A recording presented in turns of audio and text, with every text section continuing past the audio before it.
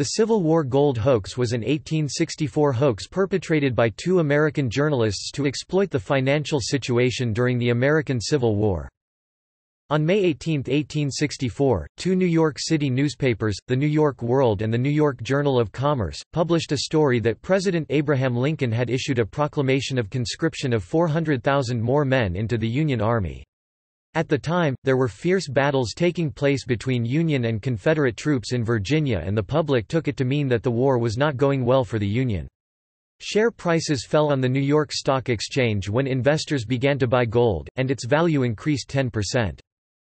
During the day, a number of people, one of them former Union Commander General George McClellan, became suspicious of the fact that the proclamation had been published in just two newspapers, and went to the offices of the Journal to determine the source. Editors of the paper showed them an Associated Press dispatch they had received early in the morning.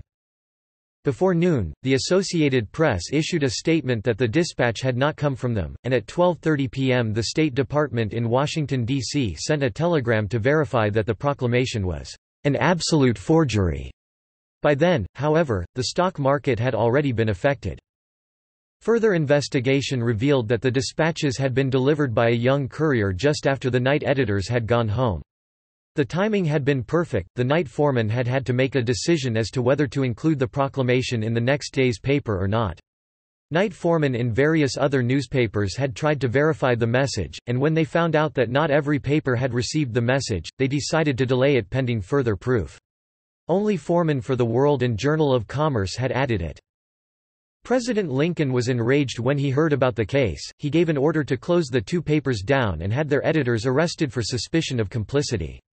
Soldiers seized the two offices and, for some reason, the office of the Independent Telegraph Line. Lincoln eventually had the editors released. Detectives tracked down the culprits.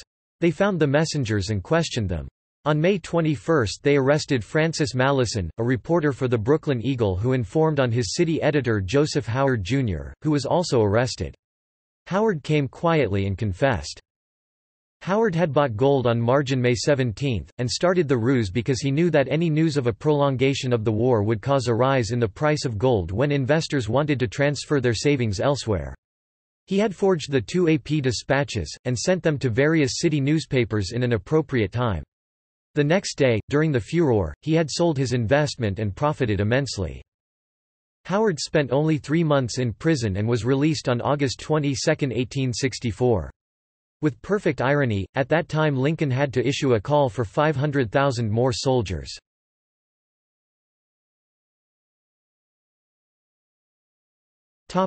External links. Museum of Hoaxes article. Account from The Life of Abraham Lincoln by Abbott A. Abbott 1864.